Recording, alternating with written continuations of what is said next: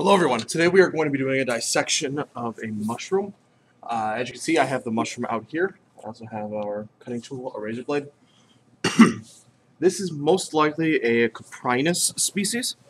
And let's take a look at some of the external anatomy first. We're going to start to focus on page 436 of your lab manual, as well as the PowerPoint that should be up on Sunday. So let's take a look here at our mushroom. We have two main basic things: cap and stalk. Now, on some species, you have scales, which this species, it doesn't look like it has scales, but you do have the outer layer, which I'm teasing away, of the mushroom, which you can see right here, that first little layer, of the cap. Now, inside you have what's known as the areolae, which are the, I will take a dissection of the cap in a minute. We also have down here, well, what would be down at this end, the mycelial threads, and the basal bulb, or the vola, is this here, which was this cap here, and where this would be, where it was cut and pulled out, is where you would have the mycelial threads down at the bottom. This doesn't appear to have a reticula. Yes, it does. It's in there. We're going to have to take a look at it. So let's start by taking a cross-section of this really big mushroom.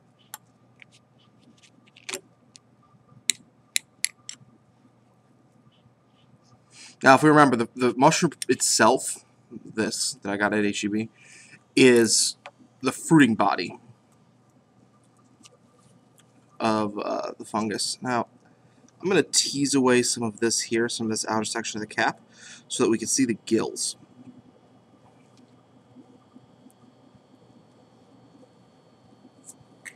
Now,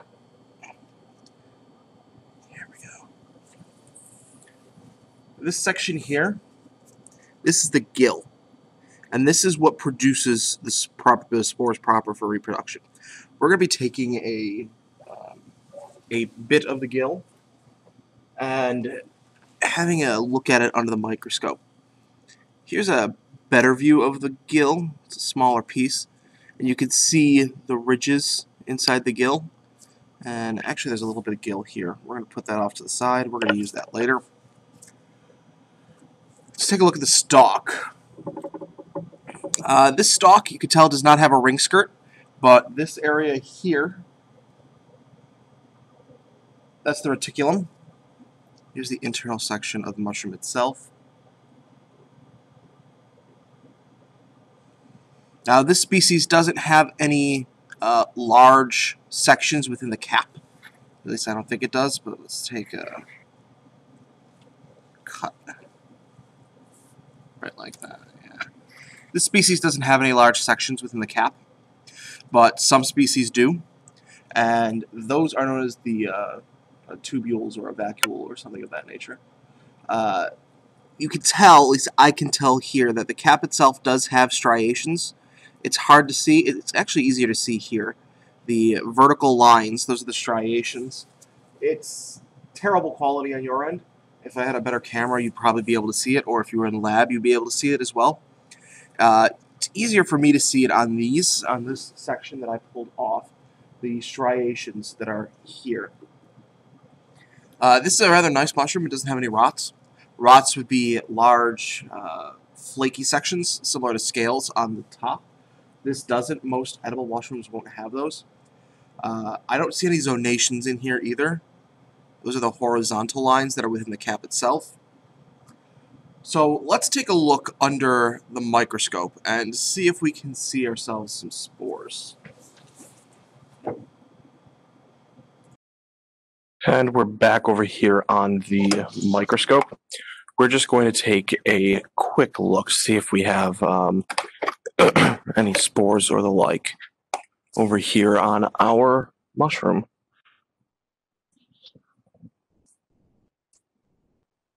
Here's the prep I made, and there are spores here. We're going to start with this piece of gill. There is a larger piece of gill over here. We'll get to that eventually. But I want to start with this smaller section. That might have a better chance of actually seeing something. This is just a mount on a slide. It's nothing extreme, and we are up to 10 times.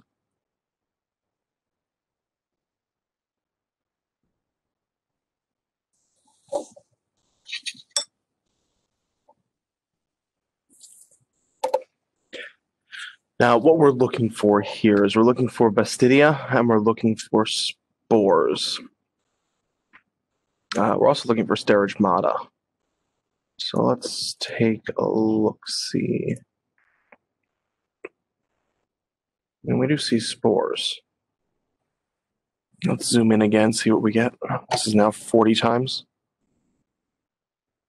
I was afraid of that. All right. 10 times it is.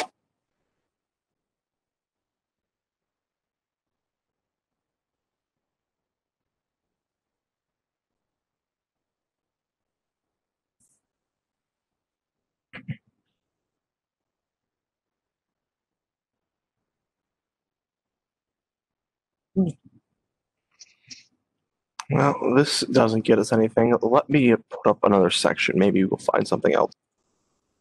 So I zoomed us out, and we're on a different mount this time. And you can see the spores, but I'm looking at primarily for the Sterigmata, the Bastidia. I'm trying to find them.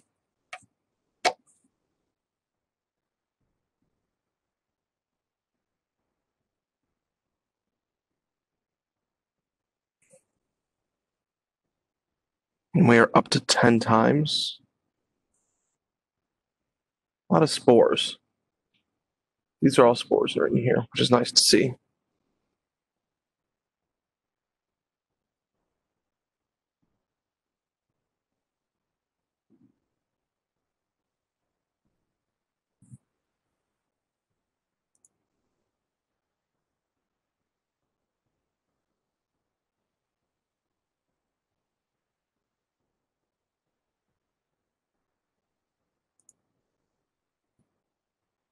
Yeah, there's a bunch of Bastidia spores here. Let's see if I can zoom in.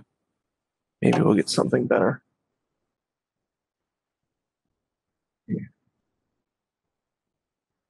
Yeah, that's what I was expecting. All right, I'm going to try one more mount, and we'll see what happens there.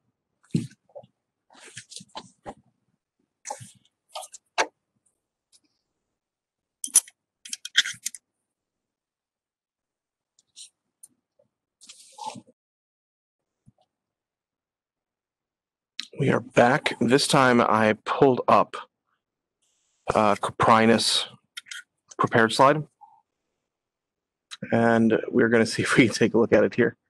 Now, this should be able to show everything we're looking for, and this is the slide right here. So let's zoom in a bit, shall we?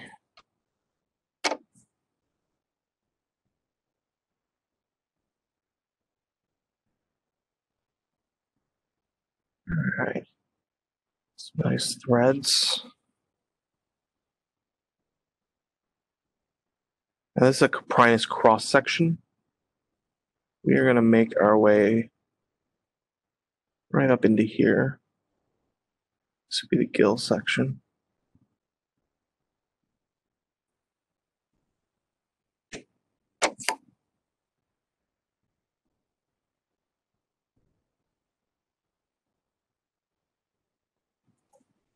So we are back, and this time we definitely have what we're looking for.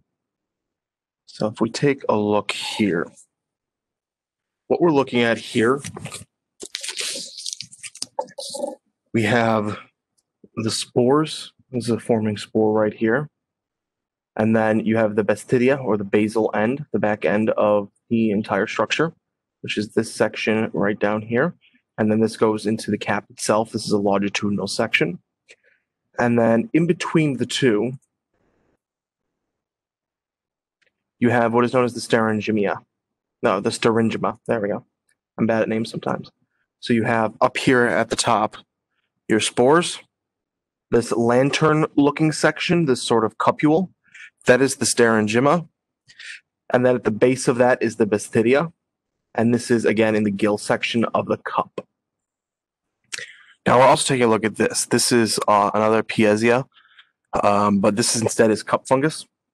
This is Pothecium, and we're going to look at something similar here. We're just going to poke around a bit since these are prepared slides, and we can do this. Let's take a look right here.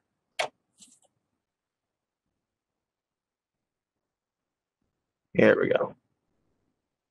Notice how this time the similar structures right here at the top. Now let's peer around a bit. Yeah, here we go. We're going to look right here. You can see these are the Basidia spores. And this has a very long, let's zoom in. There we go. See the spores right here. And this has a very long